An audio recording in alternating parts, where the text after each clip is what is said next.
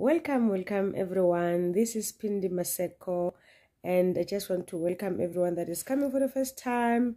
Please hit the subscribe button and don't forget to hit the like button and also the notification bell so that you mustn't be left behind when I upload any new video. So thank you very much, guys. Thank you for everyone that is coming in and supporting the channel, supporting the page. I'm very much thankful to everyone that is doing that. So today we are going to talk about a very important topic that is next to my heart. But before I can continue, I just want to say this to you. That I'm not trying to advertise any department here. I'm not trying to advertise any company, but I am a professional nurse and I've got my own private practice, and the private practice name is Kahlulo Health Services. So if you want to come and visit us, you can come and visit us as at 68 Crown Street in Barberton, and I am doing home visit per request. And if you want to come to us, you can just phone or WhatsApp for an appointment. We are working on appointment. So today our topic will be importance of antenatal visits. And guys, I've got my notebook in front of me, so I'll be looking down, checking the points that I want to talk about. I don't want to be out of line, so I just want to make sure that I give you all the information that I have and all the points that I jotted down. So today is a very good day for me, and I decided, no, let me just put this topic down and share with our people out there. So since I've said that our topic will be important of antenatal visit, so before we can go on, I think it's very important to know that why are we supposed to go and visit our practitioner, our gynae doctors, our nurses from our local clinic or private clinic for antenatal. So it is very important because we have to make sure that the pregnant woman and the fetus are in the best possible health. Remember that our duty as practitioner is to maintain or monitor your health status. So it is very important to visit antenatal facility or antenatal clinics so that we as practitioners will make sure that your fetus and the mother, they're in good health. And another point is to detect early signs of complications. Remember, if you are a pregnant woman, you are not alone. You've got somebody that you are carrying. So there are complications that can rise there. So we have to detect that as early as possible, and we have to manage them. So the other point is to offer an education for a parenthood.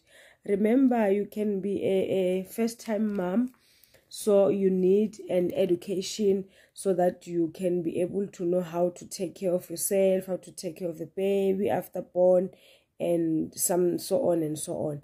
And also, I don't want to forget this, we also have to prepare the woman for labor or lactation and care of the infant after birth. Remember, you have to choose which method do you want to use. You can use the breastfeeding method or the formula method.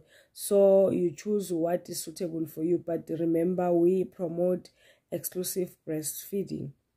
So after that, we've got some points or factors that we are doing as professionals or as healthcare provider or as practitioner when you are visiting our facility. Number one, we have to identify the high risk factor during your pregnancy. We must make sure that we do baseline bloods, we check your HP level, we check your glucose level, we check the signs of infection, we do urinary testing, we do blood pressure to make sure that the blood pressure is normal, because if it's not normal, it can lead you to preeclampsia, and the urine dipstick supposed to be clear. If it's not clear, if there's proteinuria in your urine, meaning that there's a primary a kidney disease that it's coming. So we must make sure that we clear everything when you come for our visit. So, and we have to make sure that we give you supplement like folic and folic acid and vitamins. We have to give the woman that so that it can boost the fetus.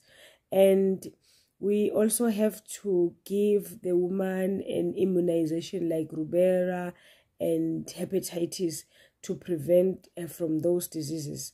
So, and another one, we have to make sure that we check the lying. Remember, when you go to the local clinic or to your practitioner for antenatal visit, they do the palpation of the tummy. It's where we check the lying of the baby. We check where's the head, where's the legs, where's the upper limbs, lower limbs, and the lying of the baby, and so on. And we also check the heart rate of the fetus. So that is very important to go and visit antenatal so that we can be able to detect that. And we also use as a ultrasound to check the development of the baby and the heart rate of the fetus and the long bones and the height and the length of the baby. So it is very, very much important to do that. So, and we also monitor the diet of them. We also monitor the diet when we are pregnant or when the mother is pregnant. We teach them how to monitor diet, not to gain excessive weight. Remember, if you are pregnant, usually you gain weight, but we have to monitor that, to give you education, to monitor the weight, and you have to visit or we have to refer you to the dietitian so that you can be able to eat a well healthy diet, and which includes protein and vitamins and the iron. So, and when you do the antenatal visit, it's very important to teach the mothers on how to exercise, on how to do the antenatal exercises. You do the exercises daily, or you can plan on how you can do it, and the importance of checking the kicks. It's our duty to give you the tick form. We call it tick form. It has been designed that there's time and a space where you can tick if the baby kicks and then you tick, if the baby kicks and then you tick. It's where we determine that the baby is okay, and if the ticks are going down, we advise the mothers to come to the practitioner so that they can report on the reducement of the kicks.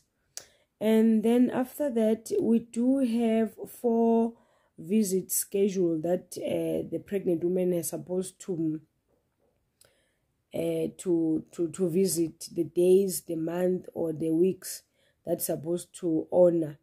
So number 1, we've got the first timing is before the 16 weeks of gestational age, but some of the women usually they come before 12 weeks, but the timing that is scheduled it's before 16. So you can come at 12, 13, 14, and until 16 you can start your antenatal visit.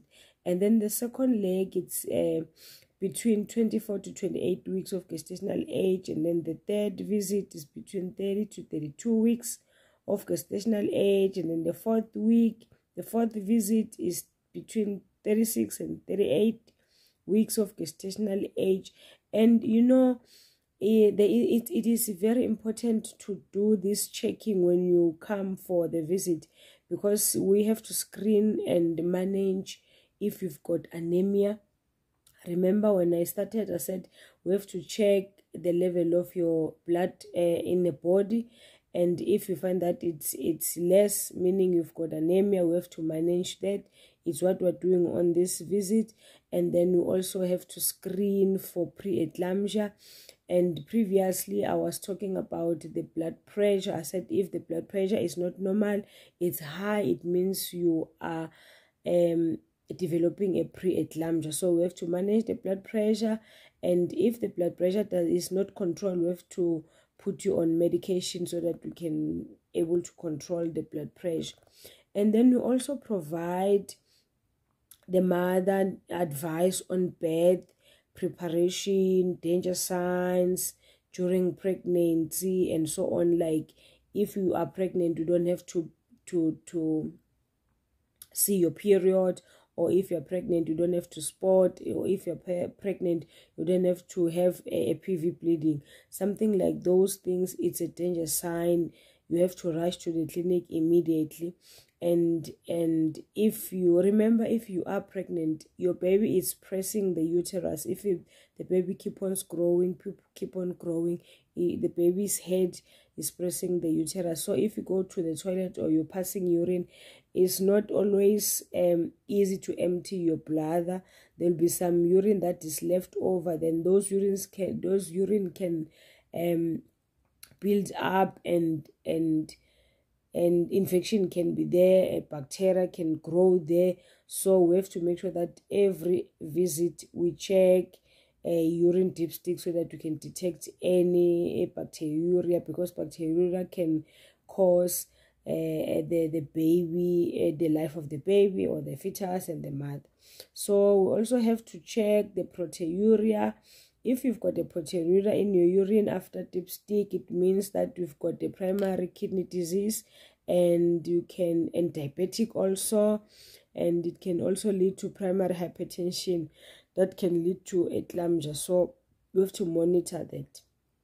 So in this first 28 weeks, the mother is supposed to go once per month to visit the antenatal, and then 36 weeks supposed to go twice a month.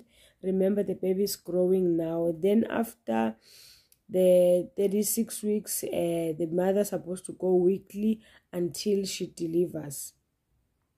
So it is very, very important to visit antenatal, and antenatal is the best for all the women that are pregnant. As long as you tested yourself or you went to your practitioner, you tested pregnancy positive, start antenatal as early as possible so that it can be easy for the practitioner to detect any high risk, to detect any factors that can lead you to complication during your pregnancy.